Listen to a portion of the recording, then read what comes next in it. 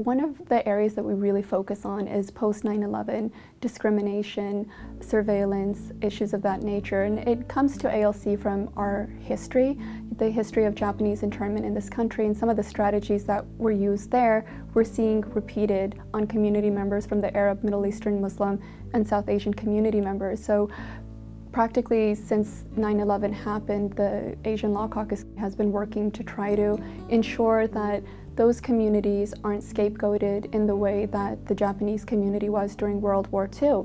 One of our core partners that we work with is the Council on American Islamic Relations, San Francisco Bay Area. Our community alone is far too small to overcome any of the major civil rights issues of the day, as is true for every other community. Working in partnership with allies like Asian Law Caucus helps us broaden our impact, reach more people, and do more with the limited resources that we're all working with.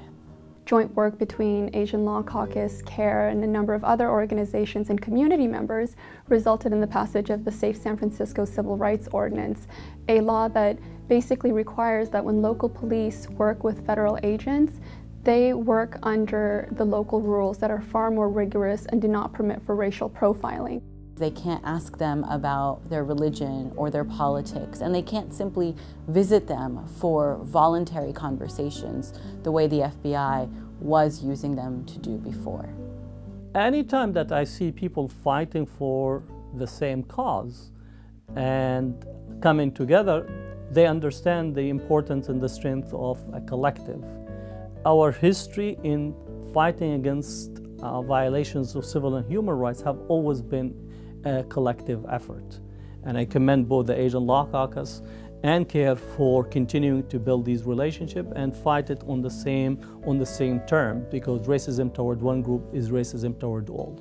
As an Asian organization working on these issues, it's really wonderful to have a partner that's focused on working in the Muslim community, and I'm just so grateful for an organization like CAIR in the Bay Area, and it's just been an honor and a privilege to be able to work with them.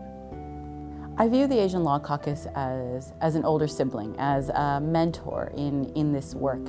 It's nearly double the age of CAIR and far larger.